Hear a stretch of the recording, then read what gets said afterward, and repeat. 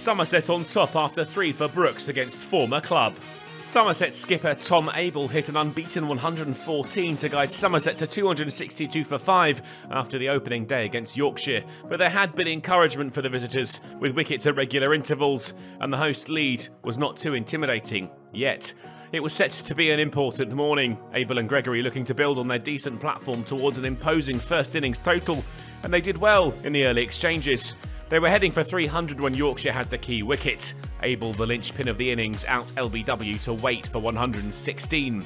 Aldridge joined Gregory, Somerset now just a few shots away from earning more batting bonus points when rain stopped play. The delay was a prolonged one, but the time off the field did little to upset the host's rhythm. 300 on the board, soon enough. And when they made their way into lunch, Gregory had moved to 47, and the score was now a healthy-looking 324 for 6. Abel's the only wicket to fall on day 2. Gregory went to his 50 with the first scoring shot after the break, a teasing one for the slips, 4 runs down to third man, the half-century scored off 87 balls. The 7th wicket matched that return when Aldridge found the same patch of outfield, and he whipped a Thompson delivery through the point region to move Somerset to 350 after 103 overs. Gregory started to accelerate. Bess launched back over his head for 6 to move the score closer to 400, but the attacking impetus proved to be his downfall. Down the track, looking for more, he only found the hands of Adam Lyth in the deep, out for 77. In came Jack Leach, and he showed little mercy to his fellow spinners. Bess smashed for 6, and then Schutt remarkably reversed over the offside for another maximum. Quite some batting from the England international. Aldridge took them to 400 with 4 off the bowling of Bess, but he was about to lose his partner. Leach came dancing down, looking for another 6, but missed the delivery, and Tattersall whipped the bails off his knock, an eye-catching 16 off 18. Jack Brooks didn't stay for long, out-caught behind for 1 off the bowling of Bess. As number 11s go, Marchand de Lange is a bit of a feather in the Somerset cap and showed his quality early. Shannon Gabriel slapped over the leg side for a maximum. Aldridge tried to emulate de Lange but got the shot all wrong. Somerset dismissed for 424 when his off-stump was knocked back.